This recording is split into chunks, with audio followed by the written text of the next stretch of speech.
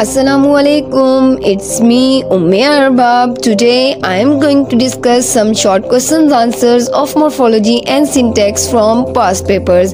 So the first question is about definition of words. Word is defined as word is the smallest unit of grammar that can stand alone as a complete utterance separated by spaces in written language. Word is a basic unit of language. Words can be classified according to their action and meaning.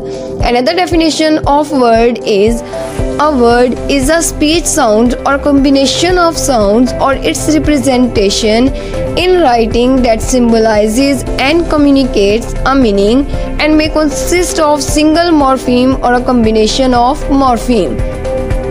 For example, cat, Akram, snow, Pakistan. Another question is definition of inflectional morpheme. Inflectional morpheme is defined as a type of bound morpheme that change the form but not the word class or the central meaning of the word. In English, inflectional morphemes are all suffixes by chance, since in another languages this is not true. There are only 8 inflectional morphemes in English. First inflectional morpheme is S. Work as a third person, used as a present tense. For example, he waits.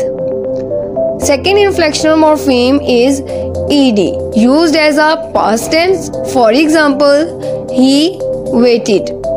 Third inflectional morpheme is ing, used as a progressive tense. For example, he is waiting.